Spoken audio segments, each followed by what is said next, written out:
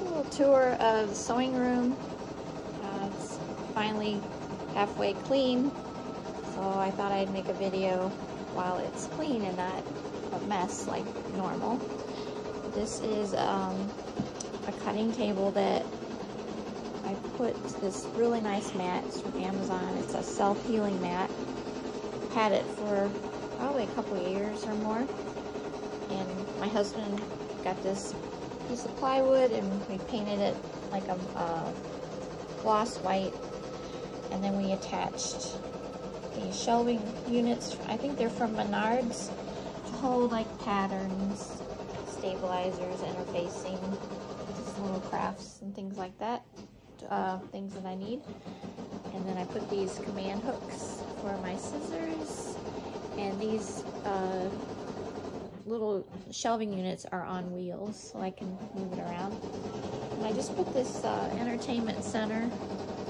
I had my Serger on before, and now that I have the new table I don't need it, so I put it under here and put all my bolts of fabric and like towels that I embroider on and things like that. And then there's rulers. There's another cutting mat, some rulers. The rotary cutters are in there, and pens, pins, things that I use a lot I keep up here. And then the dress form. On this side is more storage. Embroidery floss, things like that over here. And then a lot of my fabric is in here. And I used comic book boards. I believe these were, I used, yeah, these comic book boards. They're pretty thin, but I can wrap fabric on it and store it in this little cabinet. Here's my new table. The legs are fully out. Once you put them in, this folds down. I can cut on here with scissors, not on with my rotary cutter, of course. And then my serger goes here. And underneath there's storage. This nice storage in here. Pull out drawer. And then I've had this table a long time, since I was first married. So probably at least 38 years. And then my trusty old sewing machine that I absolutely love. And then I keep all my sewing feet in here and my clips. Of course I have a radio I can put my phone to. And then I keep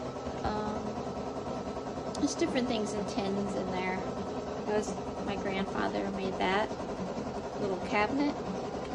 And then this little storage unit holds my thread, and it's on wheels, so I can put different things in here and turn it around to get stuff on the other side. My ribbons and my fat quarters are in there.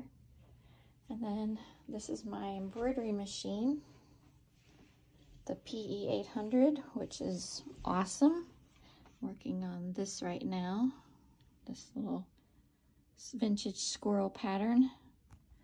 And then I keep my thread, embroidery thread in here and up there. And then I have my designs in folders.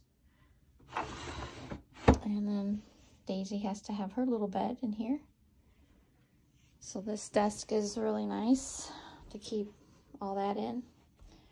And then my bird puzzle pictures that are framed. And then an ironing board. And I like my Oliso iron. I think that's how you say it. I'm not sure. And then this little cart I got at Target a while ago. Keep my spray starches and other irons. And then this is my closet with some storage for pillow forms, fabrics. I'm going to put some embroidery on these, make little burp cloths out of these cloth diapers. And then onesies, I do embroidery on those. And that's the closet. And then these are all bolts of fabric. This I store a lot of like like stabilizers and interfacing, just different things in there. And that's my sewing room.